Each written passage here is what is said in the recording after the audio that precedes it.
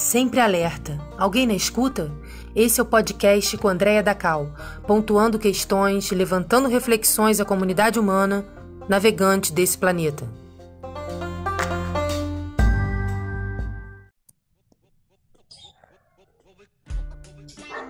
Sempre Alerta, alguém na escuta, com Andreia Dacal, estreando o nosso primeiro podcast nessa série que espero que se prolongue aí por muito tempo, por vários temas importantes, que eu possa estar contribuindo, né, para reflexões, para a gente pontuar questões, nos atualizarmos juntos, eu manter também cada vez mais essa prática, né, de estar me atualizando sobre temas que eu acredito que são interessantes, importantes, de estarmos vigilantes, alertas, né, e bem sintonizados com o que acontece, né, ao redor de nós, em torno de nossos quintais e também na nossa terra, na nossa casa, no planeta Terra. Então vamos lá, o tema de hoje, que eu vou estar estreando essa série, é reggae, rastafari e cidadania. Né, esse tema eu acredito que seja um tema muito atual, me senti impelida a dialogar nas minhas redes, no meu espaço, a respeito dessa questão. E voltando, né, eu esqueci um detalhe no tema dessa série. Reggae, rastafari e cidadania no Brasil. Por que no Brasil? Porque cada país, cada nação, ela é organizada, né? Essa instituição é organizada de acordo com a sua constituição, com a sua formação política, social, então tem suas especificidades. Então, no caso, a cidadania no Brasil, ela é exercida e manifesta de uma determinada maneira. Claro que a gente tem a nossa cidadania global, mas você tira um passaporte, você pode, né, circular entre várias nações amigas, tem toda você é um cidadão que pode, né, estar aí circulando plenamente no mundo. Ainda assim, você está atrelado, né, à sua cidadania mátria, né, a sua pátria principal, onde você nasceu. Né? Então, a gente vai tratar do reggae, rastafari e cidadania no Brasil, né, sobre a perspectiva de onde a gente está, né, de onde a gente vive.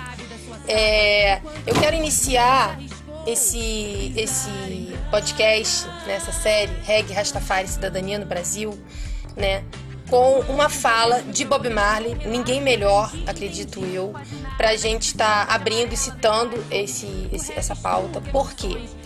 Porque a gente está tratando quando a gente trata de cidadania, a gente também trata de direitos, deveres, né, e que a gente entende que a gente está sob a tutela de um Estado instituído, né? Então, assim, existe uma estrutura social ao nosso redor.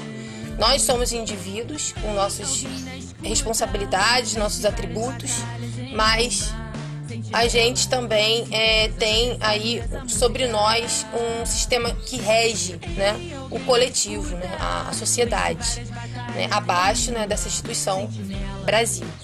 E no que tange o reggae e rastafari, Bob Marley é a figura que é atribuída até como responsabilidade institucional mesmo do reggae e da sabedoria rastafari ter se propagado, né, ter se diluído, ter se disseminado aos 4 cantos do planeta.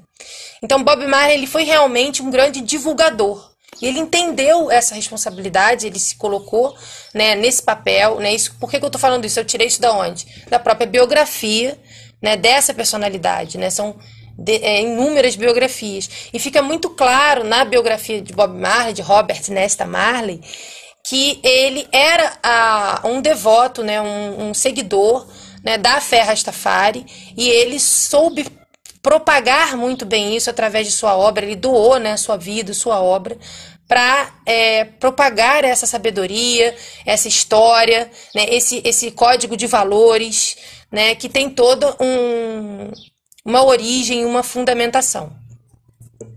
Com a aceitação, né, da obra de Bob Marley e ele se tornando posteriormente um ícone, não do reggae, mas um ícone da indústria da música e considerado o primeiro artista pop, né, das Antilhas, vamos dizer, Caribe, dos subdesenvolvidos, né, então, e negro e periférico. Então isso trouxe um peso muito grande a postura, né, e as conquistas de Bob Marley, a tudo que ele trouxe, que ele conquistou. Né? Ele abriu uma economia para a Jamaica. né? A Jamaica até então não tinha o turismo, né? A efervescência cultural e econômica que o reggae conseguiu atrair para o país, né? Então, aquele produto cultural que nasceu espontaneamente das áreas mais marginalizadas, né? E por um povo altamente invisibilizado e invalidado, aquele produto, vamos dizer assim, né? Aquele fruto, ele teve uma aceitação comercial, né, cultural, identitária tão grande, né, que ele se tornou um ativo para o país Jamaica. Então foi um processo totalmente inverso. E aí, por que eu estou trazendo a origem? Estou trazendo agora o paralelo com o Brasil. Essa origem é totalmente inversa ao processo que está acontecendo no Brasil. Hoje, 50 anos depois, 40 anos depois, né, de toda uma história consolidada, né, e de toda uma jornada já que chegou aqui mastigada já, como pela própria multinacional, indústria fonográfica, né, com outro processo já muito adiantado, né, de reconhecimento. Então vamos começar com a frase de Bob Marley que eu separei para a gente poder contextualizar o que a gente está conversando aqui hoje. Abre aspas. Não estou nem do lado direito, nem do lado esquerdo. Vou sempre em frente. Ninguém pensa em seguir, você entende?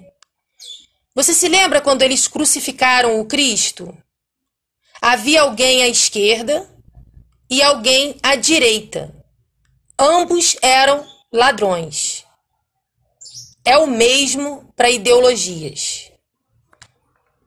Então, abrindo com esse texto, fecha aspas, Bob Marley, volto ao que eu havia dito antes. Como uma pessoa muito ciente, um artista muito ciente, né, um homem devoto, né, e consciente da sua responsabilidade, o que fica muito claro é que ele era um tipo de artista e figura pública que não tinha o menor problema em falar com a imprensa, ao contrário do que muitos superstars, reggae stars, rock stars, né, tem o costume de fazer. Ao contrário, esses artistas rastafaris, tanto Peter Tosh, Bob Marley, Burn Spears, tantos outros, eles tinham uma postura completamente diferente. Eles eram totalmente abertos à imprensa, totalmente abertos ao diálogo. Bob Marley tinha uma preocupação tão grande em ser retratado, em ser biografado, que ele próprio ligava para jornalistas, que ele confiava, daqueles jovens europeus que ele via, americanos,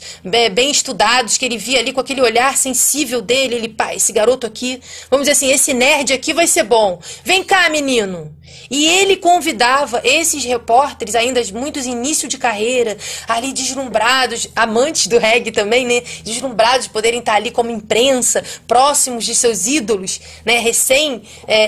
Reconhecidos mundialmente, frutos das áreas mais marginalizadas. Imaginam, praticamente heróis, né? Porque o que eles conseguiram dentro da seleção natural, desse sistema, né, do qual a nossa civilização tá atrelada, que é de alta competitividade, sociedade extremamente desigual, abismos sociais, os impactos da diáspora africana terríveis, né, violentos. Então, do fruto de tudo isso, emergiram heróis. Porque para conseguir emergir daqueles bolsões de pobreza, esses acadêmicos dos Estados Unidos, da Europa, que viram aquele fenômeno acontecer contemporâneo a eles entenderam que aqueles homens eram heróis, no sentido de quê? De heroísmo de quê? De conseguir ser a exceção. Emergir daquele bolsão de pobreza e ser uma voz, ecoar aquele lamento, ecoar aquele histórico de opressão, de desleixo, de desmando, de fruto da corrupção política. Por que o reggae tem esse peso tão grande político que é atribuído a ele? Político é muito importante que não se confunda com partidário, com partido, com ideologias. Por isso que Bob Marley falou muito claramente aqui, né, sobre quando ele falou, você lembra quando eles crucificaram Cristo? Havia alguém à esquerda e alguém à direita. Ambos eram ladrões. É o mesmo para ideologias. Se você se comprometer demais, estar aqui, ou estar aqui, é sinal que se você nunca estará aqui, no meio. E nós, naturalmente, como o Rastafari ele tem essa ligação de ver na natureza e na manifestação das leis da natureza, também a mão da perfeição do Criador, nos ensinando, nos mostrando, para os nossos olhos verem, muitas do que Deus espera de nós. Nós temos 2 olhos, nós somos equilibrados aqui no meio. A gente só consegue andar porque a gente está no centro, a gente tem um centro. Quando a pessoa começa a perder esse centro, esse equilíbrio, né, neurológico que controla tudo, a pessoa tem labirintite, tem várias disfunções. Por quê? Porque ela está se desequilibrando, ela não está mantendo o quê? O centro, o equilíbrio, né? Então isso já é um sinal, já é um indício de leis da natureza biológicas aqui que respondem até pelo que a gente é, que bandear demais para um lado ou para o outro não é equilibrado. Ninguém consegue andar de bicicleta pesando tudo para a direita. Ninguém consegue andar de bicicleta pesando tudo para a esquerda. Você vai cair, você vai tombar. Então ele já trouxe isso como um princípio, como um valor intrínseco a essa figura Rastafari. Porque em nenhum momento Bob Marley se mostrou dicotomizado. Essa característica, que é muito característica do pop, que a cada ciclo os artistas vêm com um determinado momento da sua carreira, da sua vivência, da sua espiritualidade, porque eu sou uma borboleta que me transmuto a cada casulo, ou o camaleão, né, de 1000 faces. Dentro da arte Rastafari, essa visão não é algo que você consiga identificar. Isso é muito característico do pop, né, do industrial, né, da cultura contemporânea. Porém, dentro da arte Rastafari, essa questão de ficar mudando toda hora, você não vê Bob Marley mudar, né, Peter Tosh, os artistas Rastafari ficar mudando muito de um álbum para o outro, né, sua indumentária, nada disso. Mas dentro da indústria pop, isso é muito comum. Isso é entendido. Bob Marley ele foi entendido, foi identificado como um artista pop porque não teve como não ser, por causa da quantidade de números que ele alcançou, a distribuição e a aceitação da obra. Então isso foi o que caracterizou esse ícone fora da bolha, né, totalmente fora da bolha, conquistar essa posição. Então eu quis trazer esse ponto. Por quê? Por que essa fala é tão importante? A gente tem 3 datas institucionais no Brasil e no mundo que tornaram o reggae e o rastafari, né, também algo que é muito preiteado em ambientes políticos e institucionais. E nesse caso, é a arena das ideologias. É nesse ambiente onde as ideologias estão ali borbulhando. Por quê? Porque as pessoas chegam a posições de poder firmes, baseadas em grupos identitários ideológicos. É assim que elas chegam até lá. E com isso existem suas pautas e suas agendas. E seus colégios eleitorais. Aí a gente vai chegar lá no campo da cidadania no Brasil, né? Como que isso se dá aqui. Então, por isso que eu quis começar com essa questão que Bob Marley trouxe, deixou muito claro, não só nesse trecho que eu li para vocês, mas como em inúmeras partes de sua biografia, até o último fôlego na Terra. Né? Ele ficou firme ali nas suas bases de fundamentação de princípios de fé. O que aconteceu alguns meses antes dele fazer a passagem foi que ele se batizou na Igreja Ortodoxa Etíope, nada mais natural também para um Rastafari como ele era, conhecedor, até porque ele teve acesso e conhecimento à família de Selassie, né, do imperador da Etiópia, ou Rastafari. Então ele sentiu um chamado na vontade dele, diante dele fazer a passagem, ele também se comprometer, vamos dizer assim, com a fé ortodoxa etíope. Isso não muda em nada, né, a trajetória toda, né, consolidada ainda mais nesse ato, porque Selassie era um alto, né, vamos dizer, um sacerdote também, não só um imperador, um monarca, um diplomata, um político, mas um sacerdote também. Então, dessa denominação ortodoxa etíope, cristão ortodoxo etíope. Então, nada mais, então, muito coerente. Bob Marley, nesse sentido, ele foi muito coerente todo o tempo. Então, a gente tem 3 datas institucionais, né, no calendário cultural, né, mundial. brasileiro e mundial.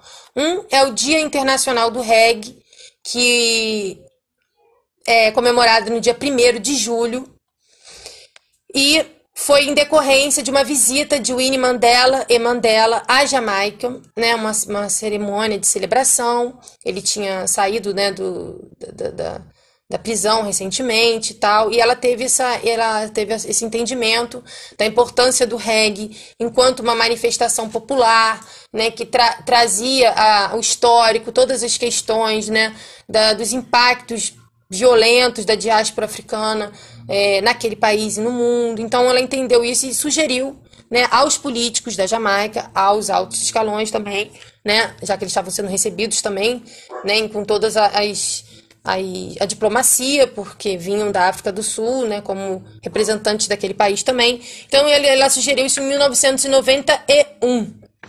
Né? Então, a partir de então, dentro do calendário cultural da Jamaica, existem eventos patrocinados pelo governo federal da Jamaica, né? Eventos, festivais, tal, como a gente tem aqui no Brasil e tudo mais. O que acontece, daqui a pouco eu vou chegar aí. Então, a partir de 90, vamos dizer assim, da década de 90, com o reggae consolidado, já tendo conquistado aí uma economia próspera para a Jamaica também, uma economia cultural, né, toda uma visibilidade, todo um novo circuito econômico também de inclusão da Jamaica no aspecto, né, no âmbito da cultura do mundo, né, como um local de referência também a ser conhecido, a ser visitado, né. Foi a partir da década de 90 que o governo jamaicano começou a devolver, vamos dizer assim, de alguma maneira, um reconhecimento para tudo aquilo que foi conquistado do zero por aqueles guerreiros, aqueles artistas, aqueles empreendedores. Essa é a grande questão. Aqueles empreendedores autônomos. Isso eles eram, os rastafaris.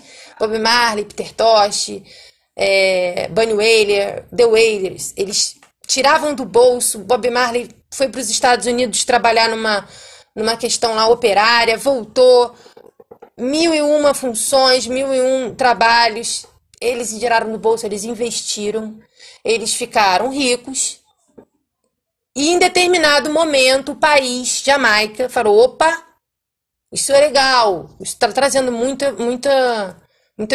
benesses para o nosso país, então vamos retornar, os jovens gostam, vamos trazer um pouco disso para nós. E aí o Estado vai lá e dá um selo de eu apoio. Depois de 30 anos de trabalhos, né? Então, só na década de 90 que esses recursos, vamos dizer assim, começou a ter um evento ou outro ali, né? Um grande festival, aí o Estado paga os cachês dos artistas e tudo mais. Porém, a cena, a cultura não depende, não vive disso, porque ela já subsiste antes disso. Então, o Estado é irrelevante. Se ele quiser agregar, ótimo. Se ele não quiser, não vai deixar de existir jamais. Porque quando você quando você vive, quando você faz, você dá do seu jeito. Agora, se você vai buscar um recurso destinado a determinado segmento cultural, de pessoas que vivem, que fazem, que produzem valor cultural a respeito daquele tema, e aí você, sabendo que existe esse recurso, você se adapta a um determinado estereótipo que você acredita que consolida ele, e você vai atrás desse recurso em nome de toda uma comunidade que mal sabe, às vezes, que você está fazendo isso, aí é diferente. Que é muito disso que vem acontecendo também, né? Outra questão. Então, como a gente falou, a gente está tratando de reggae, rastafari e cidadania no Brasil. Dito isso, essa introdução aí que eu trouxe, a gente vai falar, mas o que é cidadania? Cidadania fica uma coisa meio vaga. A gente, por si só, no Brasil, a gente já não tem uma educação voltada para a gente entender mais sobre cidadania, para a gente se ver como cidadão, para a gente entender a responsabilidade de ter um CPF, um RG, né, de ter um nome, né, de estar aí nos movimentando, indiretamente ou diretamente, nós contribuímos, sim, para tudo que há de bom E, dependendo das nossas escolhas, dependendo da maneira como a gente se movimenta, também, infelizmente, para muito do que há de ruim. E isso é um fato, né? É uma questão espinhosa, é uma questão delicada, que dói, mas é uma realidade, né? E o Rastafari, ele está totalmente ligado à realidade. Então, aproveitando também, vou trazer mais uma reflexão que combina muito bem e nada melhor do que as palavras dele, o Rastafari, Haile Selassie, para a gente poder também costurar tudo isso que a gente está trazendo aqui, as reflexões que a gente está trazendo. E a Majestade Imperial trouxe a seguinte reflexão, que ficou eternizada. Abre aspas. Líderes são pessoas que criam as normas pelas quais elas julgam a si mesmos e pelo qual estão dispostas a serem julgadas. Fecha aspas. Haile Selassie. Então, isso é uma questão muito importante que Selassie trouxe, a questão da responsabilidade, a questão da seriedade, da retidão, da ética. Então, falar em Rastafari, não falar de ética, não faz sentido. Falar de Rastafari, não falar de liderança responsável, não faz sentido. E falar de Rastafari e querer associar Rastafari a comunismo é outra coisa que não faz o menor sentido. Porque a história prova isso. Então, Rastafari foi um imperador dentro de uma era, né, de um regime de monarquia, que é um sistema político, né, de regência, né, também de gestão. Então, ele não tem absolutamente nenhuma ligação, se for analisar friamente por âmbitos políticos ou ideológicos, né? Ele vinha de uma monarquia, de uma dinastia salomônica ancestral, né? É uma tradição ancestral que foi rompida, brutalmente rompida, por um golpe, né, de grupos marxistas, né, de base comunista, dos acadêmicos da Etiópia, que tinham ido estudar na Europa, né, uma forte interferência de Cuba, né? Então, assim, violenta interferência de Cuba, inclusive também da Rússia. Isso tudo que eu estou falando aqui tem vasta bibliografia acadêmica sobre isso. Tanto de acadêmicos da própria Etiópia, que tem universidades excelentes em Addis Ababa, quanto acadêmicos da Inglaterra, né, do Reino Unido, quanto acadêmicos da própria Jamaica. Então, assim, não é nenhuma novidade isso. O problema é que a pesquisa científica, a união de dados, fatos, a publicação de artigos acadêmicos, de documentos, de documentários, que não tem grandes recursos midiáticos, fica naquela grande biblioteca, naquela última prateleira, mais inacessível. E aquilo que muitas vezes vem para desinformar, para criar uma propaganda estereótipa que atenda a interesses de grupos XYZ, né? E essas informações ficam na frente. Então, o que você vem vendo no Brasil? Aí vamos trazer aqui para o nosso país. A gente tem um problema de um déficit educacional gigantesco. A gente tem uma população que lê pouco. A gente tem uma população que sofre para chegar no dia seguinte, porque luta bravamente, num clima quente, para ter o que comer em casa. A gente tem uma população sensível, carente, vulnerável, emotiva, que quer ser amada, quer ser acolhida, quer ser respeitada. E a isso a música reggae Rastafari atende muito bem. Ela é para isso, ela veio disso. Ela emergiu de um movimento do coração da massa, The Wailers, os lamentadores. Todos que absorveram isso de forma sincera em seu coração conseguem transbordar a partir da sua própria língua, da sua própria cultura, da sua própria origem nacional, em todos os pontos do mundo, a sua própria letra. E contribuir para essa cultura também, contribuir para a perpetuação desse mindset Rastafari, desse modo de vida, desse modo de enxergar, dessa blindagem mental e espiritual para seguir os dias, para não ser mais um babilônico, para não ser mais um na grande Babilônia, que mistura tudo, que confunde tudo, que mistura valores, fundamentos, fé, né? Que junta tudo e não dá um. Pra gente não ser mais um, não junta tudo e não dá um, vem Rastafari, vem o caminho Rastafari, vem a jornada Rastafari, vem a história, vem a origem, vem a fundamentação e vem tudo isso que a gente pode ter acesso. Eu coloquei no cartaz para divulgar essa live uma frase que é justamente para a gente poder fazer um paralelo e refletir junto com a questão da cidadania, que é: muitas dificuldades levam à venda de facilidades.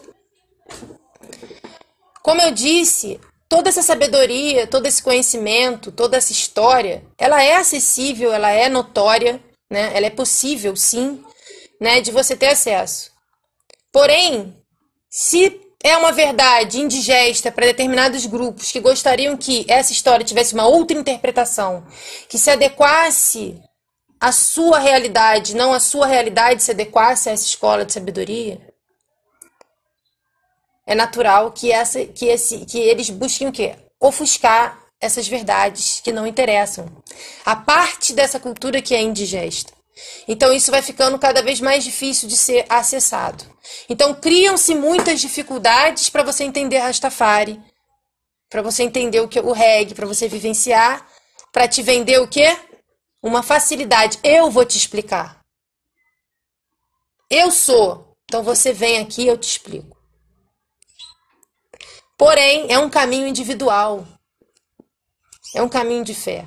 E o princípio maior que o Rastafari orientou e indicou, isso também tem vasta bibliografia falando disso, é que ele falou: busque nas escrituras, que por sinal, além de ser o livro mais perseguido do mundo, também é o livro mais lido e é o livro mais distribuído. Ele falou: busque nas escrituras. E se você gosta de reggae, no caso aqui, aí eu complemento aqui para nossa temática, se você gosta de reggae, de fundamentação Rastafari, você vai ouvir pouco que você tem acesso do que ele falou, você vai contextualizar com o que os seus divulgadores deixaram através das músicas, você vai ter uma sensibilidade de trazer aquilo para a sua vida, que é única, que só você conhece, e você e Deus e mais ninguém, né? Os detalhes, é claro que a gente compartilha momentos com as pessoas, compartilha fragmentos do nosso tempo, das nossas experiências, mas o 24 por 24 só você. E aí você vai ter a sua jornada Rastafari. Não tem manual. Não tem metodologia. É único. É como a sua digital. Então, dentro da questão da cidadania, é importante a gente estar alerta que existem muitos mecanismos de manipulação mental. Quando Bob Marley falou para a gente ter cuidado, né, com a nossa mente, né, para a gente nos blindar, né, de uma manipulação mental, é muito em relação a isso também, né, a gente ter esse olhar alerta, vigilante, saber, eu realmente vou normatizar determinadas coisas como Rastafari? Mas será que não é minha responsabilidade também, pelo menos pontuar aqui, a meu ver, a meu entendimento, não. Aquelas questões ali não compactuam com o estudo que você fez previamente, com aquilo que você vivencia, com aquilo que você experiencia. Então, esses pontos são muito importantes. Eu estou tentando achar aqui o outro... Tá bom, vou por aqui, vou seguir essa ordem. Então, a gente falou, o que é o reggae? O reggae é um ritmo jamaicano, caracterizado pela acentuação do tempo fraco.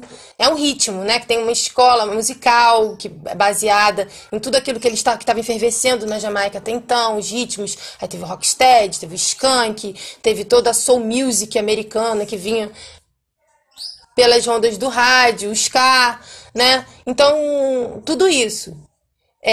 Mas basicamente é um ritmo. Só que esse ritmo, ele foi reconhecido não como reggae em si, um ritmo sensacional, original, autêntico, muito legal, que todo mundo fica balançando o cabelo, puxando uma erva e tchutchu, e não foi só isso. O que fez o reggae ser o que é foi a fundamentação rastafari. Por quê que eu digo isso? Porque a gente vê isso claramente na história. Peter Tosh, Bob Marley, que foram os nomes, vamos dizer assim, que abriram, né, para toda uma comunidade rastafari na música mundial, né? Eles, em todo momento, eles não fugiram da raia 1 minuto. Eles, do primeiro ao último trabalho, eles trouxeram, né, essa escola de sabedoria, essa influência, essa fundamentação como algo, como um norte nas suas vidas, nas suas carreiras. Eles não tinham divisão de artista, persona e vivência e dia a dia. Era uma coisa só, eram pessoas artísticas, né, que executavam seu ofício, empreendiam, iam para cima e contribuíam muito com a sua comunidade, né, da onde eles tinham vindo, né, ao ponto de contribuir com o país. E desse país, muitas décadas depois de grande perseguição, hoje está lá bonitinho no calendário institucional, né, separa uma verba, seus políticos, né, determinados que conseguiram colocar ali também, tem os seus benesses e tudo mais. Mas o Rastafari, que a Rastafari continua sendo Rastafari, independente de ser o calendário institucional ou não. Essa questão do calendário institucional é muito mais para trâmites institucionais do que, de fato, para a sua vivência diária, para a sua realidade diária. Porque um Rastafari não vai deixar de ser um Rastafari porque ele entende que ele é uma figura visual diferente dentro de um grupo social, que você pode estar circulando, vamos dizer, numa grande avenida, você pode destoar, né? Porém, você tem o direito de ir e vir como qualquer outro cidadão. Então aí vem a história da cidadania. O que é cidadania? Cidadania é a prática dos direitos e deveres de um indivíduo, de uma pessoa, em um estado. Então, assim, até que prova o contrário, todos nós somos cidadãos, a gente atua, a gente se expressa, a gente tem as nossas redes aí hoje em dia, a gente se comunica, a gente assume as nossas responsabilidades, a gente atua, a gente vai na padaria, paga imposto, a gente vai no mercado, a gente paga imposto, você vai arrumar o pneu furado da sua bicicleta, você paga imposto. A gente vive num país muito caro, com uma carga tributária nabadesca, né, digna de faraós do Egito, né, em tempos seculares. Então, assim, se há uma Babilônia no mundo, é o Brasil, uma delas com certeza, pela questão da carga tributária, né, do peso sobre o cidadão mais vulnerável, sobre os que recebem menos, que trabalham muito, ganham pouco, ou até de uma grande massa de invalidada, inutilizada, por ter muita produtividade, mas não tem aonde gastar suas energias, não tem no que ser direcionado. A gente é um país em pleno século XXI, entrando na terceira década aí, a gente é um país agrário, quase que praticamente 100% agrário, que não produz grande tecnologia, que não produz inovação, né, que tem uma massa de trabalhadores gigantescas, subutilizada, ou seja, a gente tem gênios subutilizados. Nessa grande massa que não está sendo vista, que não está sendo olhada, quantos gênios não estão sendo perdidos? Quantos grandes cientistas, quantos grandes inovadores, grandes autodidatas, quantos brasileiros e brasileiras não estão passando por essa jornada terrena sem serem desafiados? Desafiados em sua criatividade, desafiados em sua produtividade, desafiados para si próprio, porque são envoltos em uma neblina de ócio, de desânimo, de desesperança, numa cultura alienante, superficial, genérica, que é massificante, né? Então, assim, a gente tem um monte de abismos aí que já deixa tudo muito mais tenso, tudo muito difícil, só por estarmos aqui, nascidos aqui nesse ponto do GPS, que tem suas dádivas, mas aqui a gente está falando de pontos mais sensíveis, mais espinhosos, que a gente muitas vezes deixa passar, né? Então, ser um cidadão no Brasil, por si só, a gente já contribui bastante, né? A gente contribui. Quando a gente deixa de buscar no Estado a nossa salvação para uma série de problemas que a gente tenha, quando a gente se cuida, por exemplo, um exemplo básico, né? Quando a gente se cuida bem e tal, não vai tanto no médico, você mal ou bem, você já está, de certa maneira, desafogando. Se você não é uma pessoa que tem tendência já, né, a estar sempre ali com medo de doença, ou sentindo muitas dor, qualquer dor você procura. Então, dentro daquilo, quanto mais você se cuida, quanto mais você se cuida bem, quanto mais você cuida da sua própria individualidade, da sua comunidade ao redor, sem precisar ir lá, a meu ver, e a de muitas pessoas, eu acredito que isso é uma visão também de fundamentação rastafari, melhor, porque são muitos os problemas no Brasil. A gente está aí num dos países mais ricos do mundo, a 8ª economia mundial, onde mais de 50% da população não tem saneamento básico. Então, assim, o que é não ter um show de reggae? Quando você não tem saneamento básico e você é assolado por uma pandemia mundial, de um vírus mutante que cada dia é uma história diferente, um capítulo novo da ameaça mundial.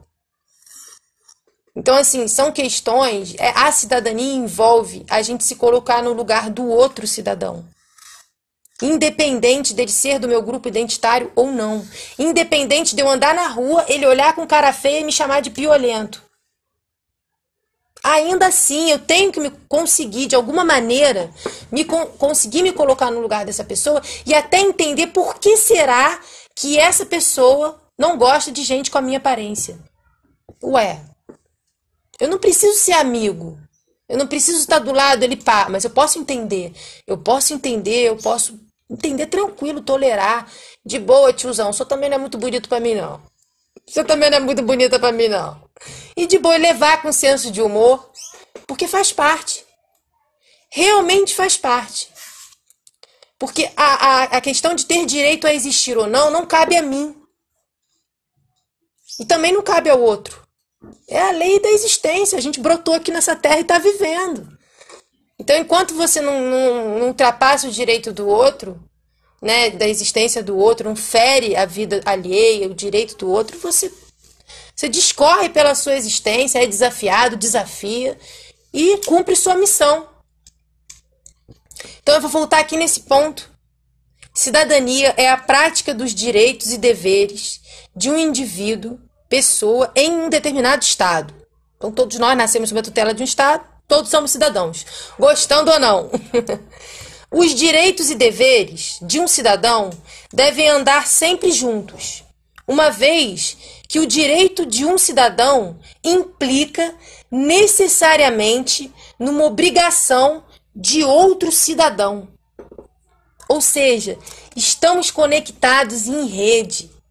Quando eu digo, eu tenho esse direito, o que eu gosto é a lei, eu estou automaticamente dizendo que aquilo que o outro, a demanda do outro, vamos dizer, essa demanda pode ser inclusive água.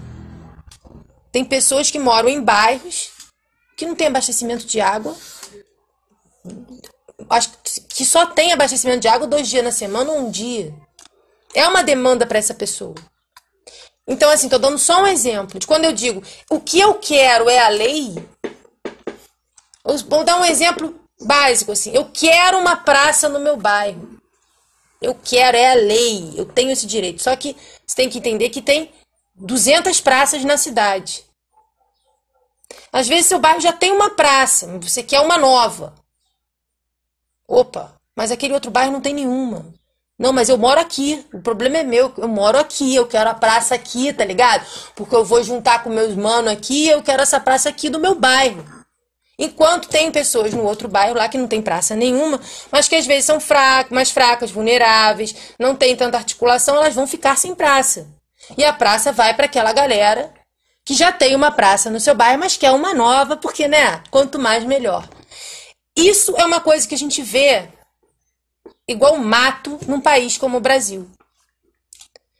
Né? Por isso, a questão da cidadania ela é tão importante e da responsabilidade. Quando você buscam uma demanda, realmente entender se aquilo ali vai trazer os benefícios de acordo com aquilo que está conquistando.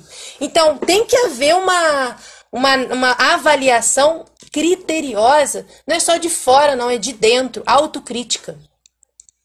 Dentro do próprio movimento. Só para vocês terem uma ideia aí, por baixo, esses grupos que costumam se organizar politicamente, institucionalmente, né, em torno de CNPJs, de associações, de cooperativas, esses grupos, essas pessoas geralmente sabem que essas entidades, dentro de uma estrutura política institucional como o Brasil, essas siglas, esses mecanismos, essas ferramentas, esses dispositivos de articulação política são muito poderosos. Agora você imagina num país, só de leve aqui para vocês, não quero atrapalhar o café da manhã nem o almoço, mas só de leve. Vocês imaginam num país onde isso aqui é a realidade. Números da corrupção no Brasil. Vamos lá. Em 2010, 10 anos atrás, em 2010, no auge dos governos que muitos aí acham que foi o paraíso do Tupiniquim, eu devia estar em outro lugar com algum problema mental, porque eu não consegui ver isso. Mas vamos lá. Em 2010...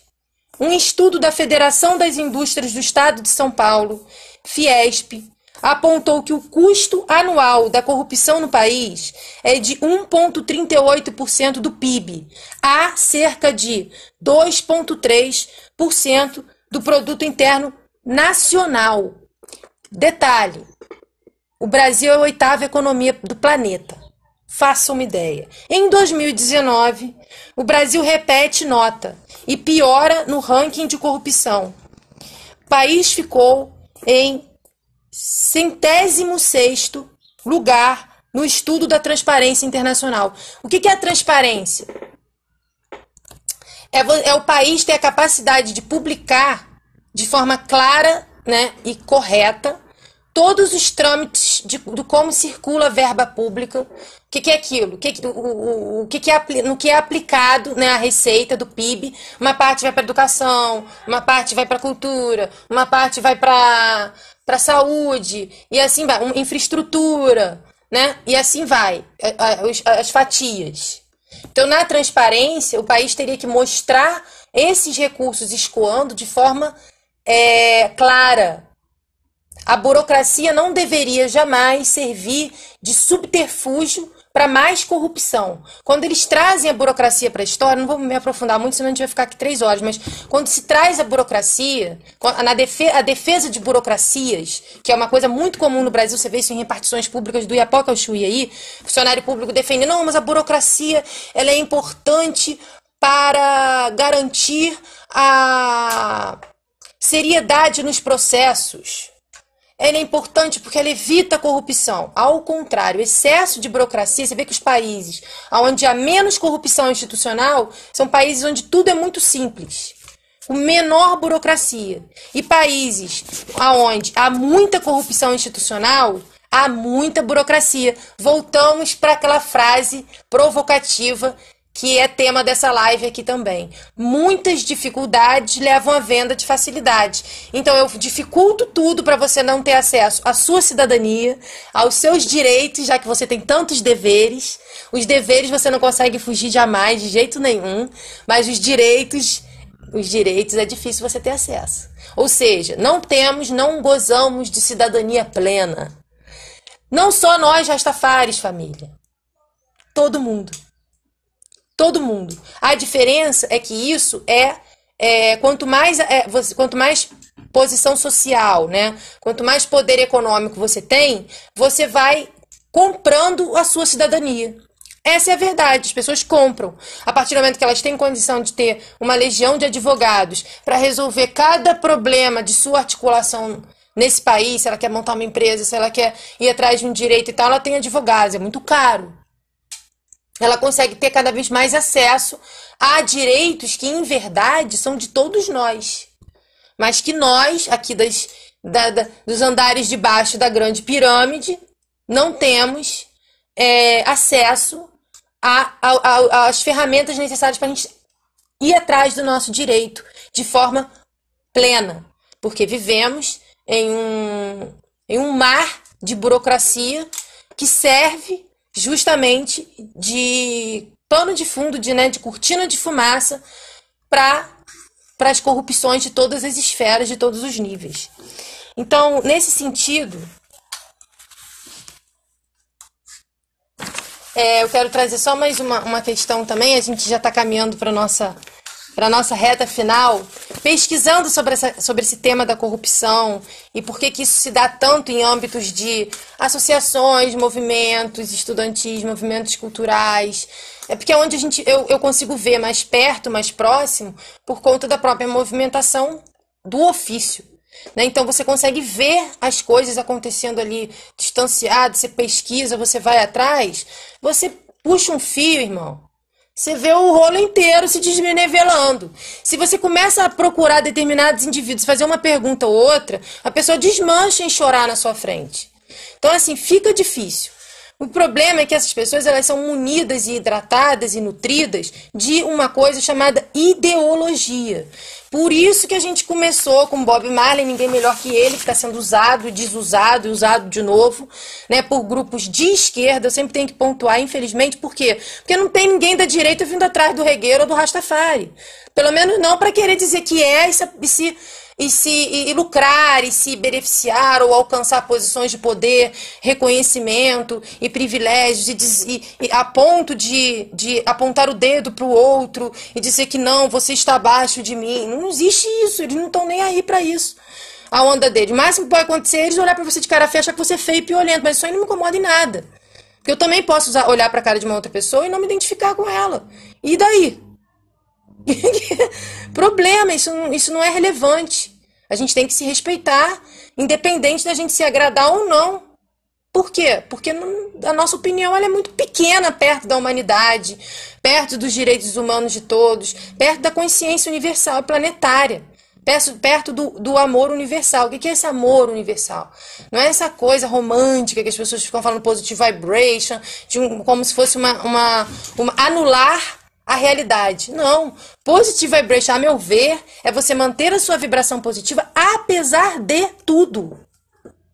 De enxergar tudo, de ver tudo. Atravessar mesmo o vale da sombra da morte e não temer mal algum. É isso. Isso é o positive vibration do Rasta, a meu ver. Né? O nosso entendimento aqui. Né? Então, essas pessoas que são munidas, né, dessas ideologias, elas não conseguem recuar. É uma coisa de só seguir, né, cada vez mais, até porque elas são sedentas, né, daquelas conquistas. Porque quanto mais você consegue, mais a pessoa, tá fácil. Opa, tá fácil.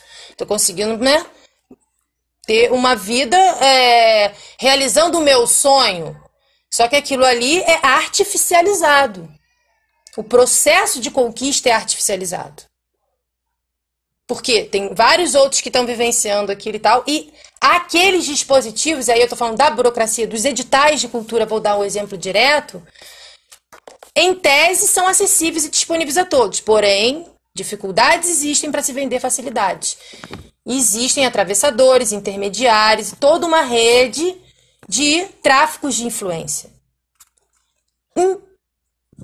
90% desses editais. Eu não gosto de falar 100%, porque seria leviano, porque você não pegou todos de todo o Brasil, do Iapoque ao Chuí, para você avaliar. Mas que existe, mesmo que entrem pessoas que realmente competiram e conseguiram passar, a sua nota é alterada, a posição ali na hierarquia é ruim, o tratamento que essa pessoa recebe dentro quando ela entra naquela vaga é horrível. Aquele grupo se reúne inteiro para tentar fazer a pessoa sair e consegue, porque é um ambiente tóxico, horroroso, que ninguém que tenha a mínima ética consegue ficar ali dentro, porque é muito tóxico, né? Então, são questões que requer uma reflexão profunda e informação. Essa é a primeira dessas conversas. É um tema muito grande, complexo, requer muito aprofundamento, diálogos, mas eu acredito que essa introdução que eu estou dando nesse primeiro podcast, Sempre Alerta, né? Reggae, rastafari e cidadania no Brasil, eu acredito que já descortina alguns pontos, e eu cumpro a missão desse podcast, que é pontuar questões e levantar reflexões e dar o meu posicionamento.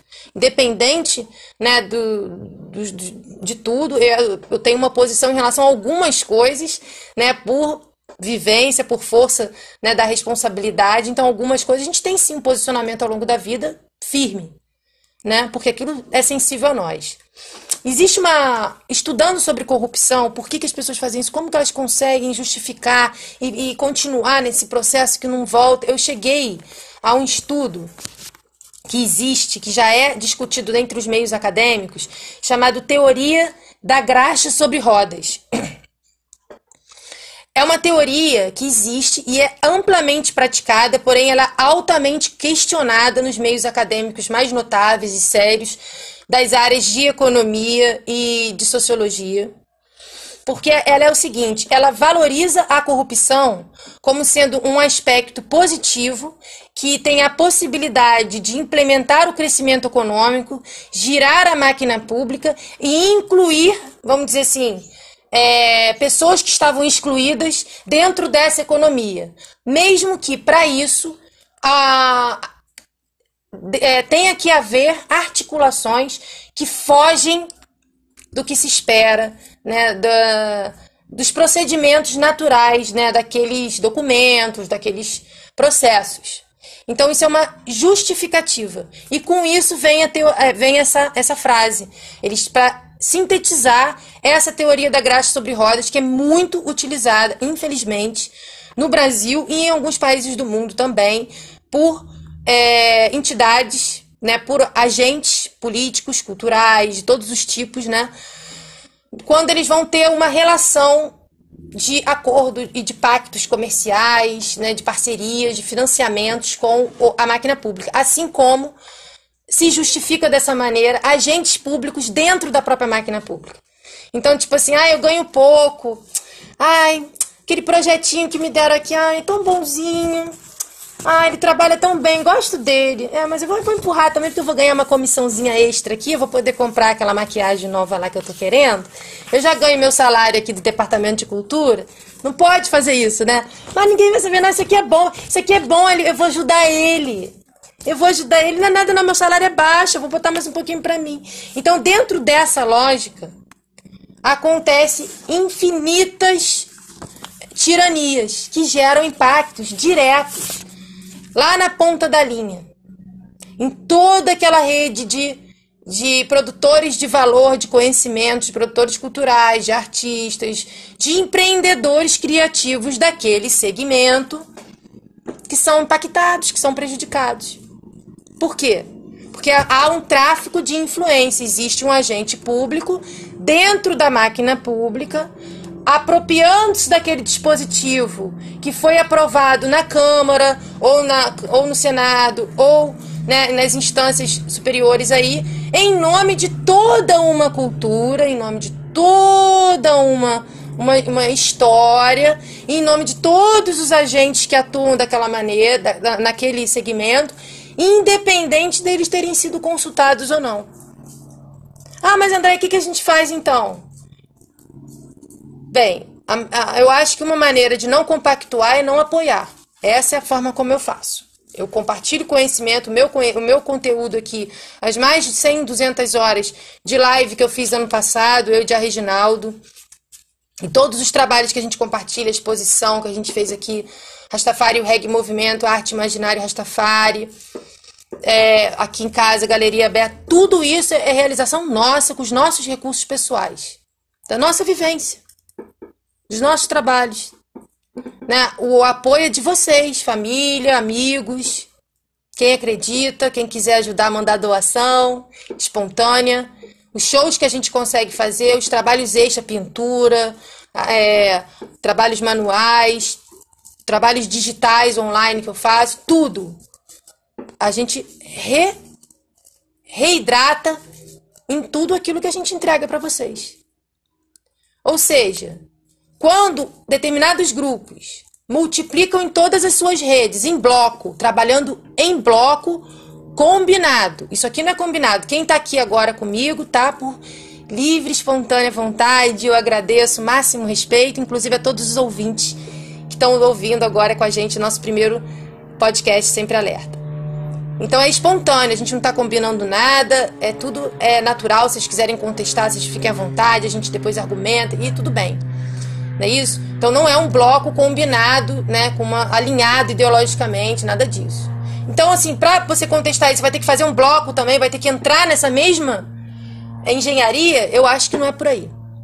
Até porque eu não concordo, então o que eu vou fazer? Perder meu tempo de vida? São só 24 horas por dia pra gente realizar tanta coisa. Então não é por aí, né?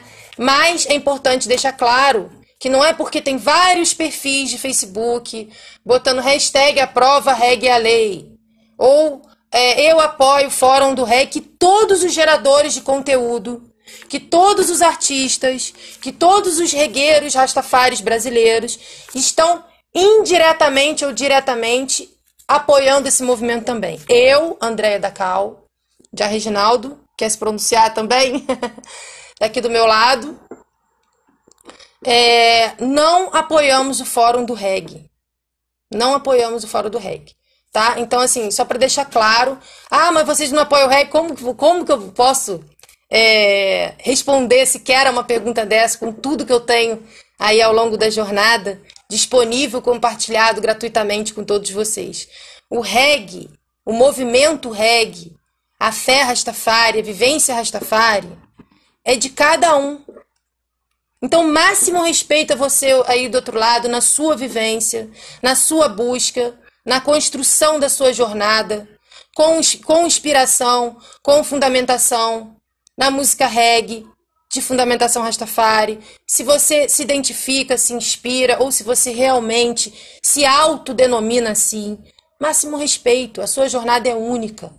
A sua conversa, o seu aprendizado junto dessa escola é único também. Então, eu estou aqui só cumprindo um pequenininho, uma célulazinha bem miudinha da minha contribuição, da minha vivência, de tudo aquilo que eu venho trazendo esses anos. Então, o que eu trouxe foi um pouquinho de tudo isso. Eu acho que eu concluí bem, né, com a minha posição em relação a esse movimento que está em voga no momento, com muita publicidade, né? E só vou terminar aqui explicando, né, falando brevemente. Nosso podcast já vai passar 57 minutos, aqui também já vai terminar daqui a pouquinho. Eu realmente vou ter que ser sucinta. Se vocês quiserem a parte 2, peçam, por favor, que a gente continue na semana que vem, parte 2 desse mesmo tema de hoje, tá bom? Então, só para falar o seguinte, Rastafari, brevemente, um movimento de cunho espiritual, com origem e fundamentação de base judaico-cristã, surgido na Jamaica dos anos 30, entre a comunidade afrodescendente campesina. O movimento proclama o rei Haile Selassie, vivido, né, passou por essa terra aqui entre 1892 e 1975, o último imperador da Etiópia, da dinastia salomônica, remetendo a toda, né, a sabedoria bíblica aí, como uma revelação, uma manifestação das profecias bíblicas, um sinal direto na terra da presença de Deus e da continuidade da obra do Messias. Então, de uma forma simples, uma interpretação simples, Deus, Jeová, que os rastas chamam de Jah, tá? Mas é Jeová, da mesma linhagem aí, Deus abraâmico, né, que todo mundo já conhece. Selassie era herdeiro de uma dinastia real, cujas origens remeteriam à rainha de Sabá e ao rei Salomão de Israel, filho de Davi, né, filho do rei Davi, inspirado pela visão política do ativista jamaicano Marcus Garvey. O Rastafari ele emergiu na Jamaica. Outra coisa que é muito importante falar é que, para nós, a palavra rastafarianismo não existe. Tá? Isso está sendo muito falado, infelizmente, aí nos meios jornalísticos. O pessoal cisma em falar rastafarianismo e é uma palavra, um termo inadequado, né, que não é um termo que seja bem visto entre a comunidade de Rastafari, né, mais aí e bem fundamentada. Então, o que existe é o Rastafari, né? A gente se remete ao imperador, à rainha, ao rei e à rainha, tudo aquilo que os seus divulgadores, né, os seus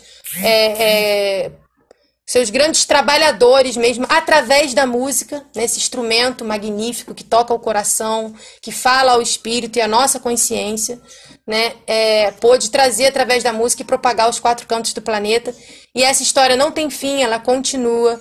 Nós aqui estamos aqui firmes, dando a nossa contribuição também, aprendendo, sendo provados a todo instante também.